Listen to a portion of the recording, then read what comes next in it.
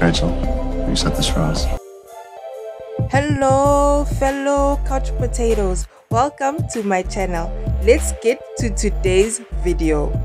It is safe to say that Olivia didn't make the best impression on viewers when she went to visit her husband Jackson's friends during the MAFS Homestay. The 27-year-old made an effort to gloat about the infamous bridesmaid incident and admitted she still holds grudges against girls from preschool. I'm a petty bitch, like I'll hate this girl. I'll hate her till I die. She fired me for being a bridesmaid and told me to give her the $380 dress that I'd bought myself and had. She asked for it back. So I cut it up and sent it to her. You're wearing that. Are you wearing that?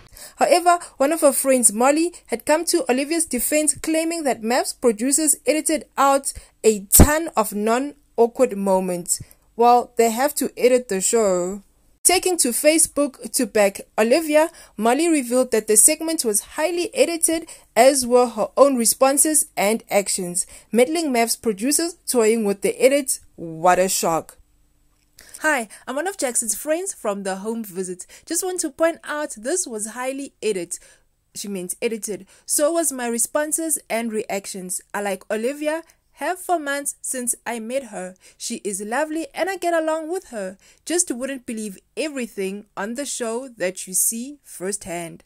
I know my response and reactions. Also, she loves our dogs. Her face was because she had wet, muddy paws and we didn't get enough time to dry them off.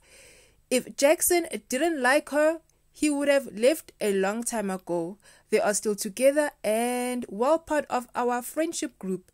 Everyone has their own opinions from what you see, but what we see, a nice person who does anything for Jackson. I needed to say something since seeing the editing of myself. It shows how good they are at editing anything. Molly, no. We've seen various multiple moments where Olivia is just this petty, this malicious, this calculating, and no. Is Molly buying face for Olivia? Because where does this come from? And with tonight's scandal, with the whole nudity photo being released, what is she gonna say then? What are your thoughts, couch potatoes? Let me know in the comment section below.